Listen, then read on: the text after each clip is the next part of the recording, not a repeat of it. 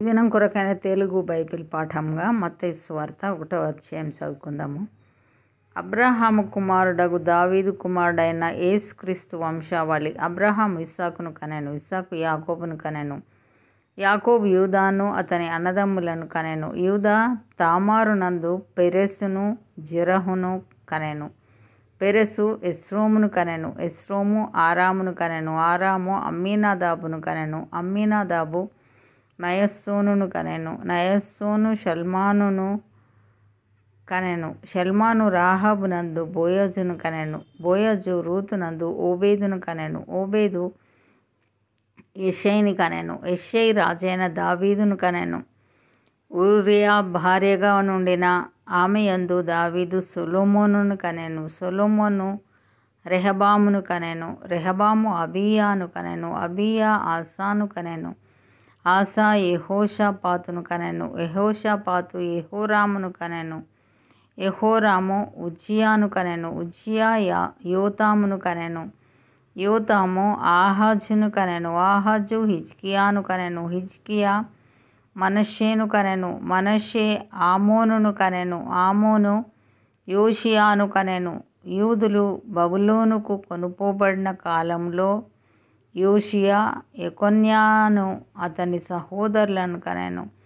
బబులోనుకు కొనుపోబడిన తర్వాత యెకొన్యా షయల్తీయేలును కనెను, షయల్తీయేలు జెరుబ్బాబెలును కనెను, జెరుబ్బాబెలు అబీహూదును కనెను, అబీహూదు ఎల్యాకీమును కనెను, ఎల్యాకీము అజోరును కనెను, అజోరు సాదోకును కనెను, సాదోకు ఆకీమును కనెను, ఆకీము ఎలీహూదును కనెను, ఎలీహూదు ఎలియాజరును కనెను, ఎలియాజరు మత్తానును కనెను, మత్తాను యాకోబును కనెను, యాకోబు మరియ భర్త అయిన యోసేపును కనెను, ఆమె యందు క్రీస్తు అనబడిన యేసు పుట్టెను. ఇట్లు అబ్రహాము మొదలుకొని దావీదు వరకు తరములన్నీ 14 తరములు. దావీదు మొదలుకొని యూదులు బబులోనుకు కొనుపోబడిన కాలం వరకు 14 తరములు. బబులోనుకు కొనుపోబడినది మొదలుకొని క్రీస్తు వరకు 14 తరములు.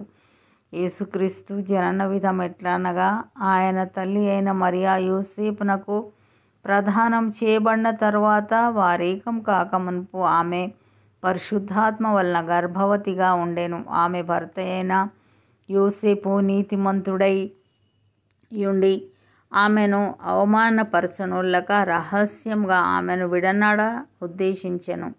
అతడు ఈ సంగతులను గూర్చి ఆలోచించుకొనుచుండగా, ఇదిగో ప్రభుదూత స్వప్నమందు అతనికి ప్రత్యక్షమై, దావీదు కుమారుడవైన యోసేపు, నీ భార్య అయిన మరియను చేర్చుకొనుటకు భయపడకుము. ఆమె గర్భం ధరించినది పరిశుద్ధాత్మ వలన కలిగినది. ఆమె ఒక కుమారుణ్ణి కనును.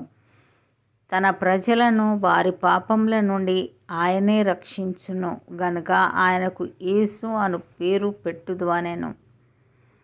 ఇదిగో కన్యక గర్భవతి అయి కుమారుని కనును, ఆయనకు ఇమ్మానుయేలను పేరు పెట్టుదురు అని ప్రభు తన ప్రవక్త ద్వారా పలికిన మాట నెరవేరునట్లు ఇదంతయు జరిగెను. ఇమ్మానుయేలను పేరునకు భాషాంతరమున దేవుడు మనకు తోడనే అర్థము.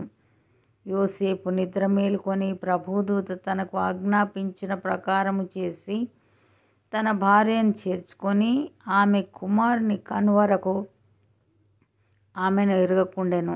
అతడు ఆ కుమారునికి యేసు అను పేరు పెట్టెను. ఇంతటితో ఈ దినం కొరకైన తెలుగు బైబిల్ పాఠము సరి.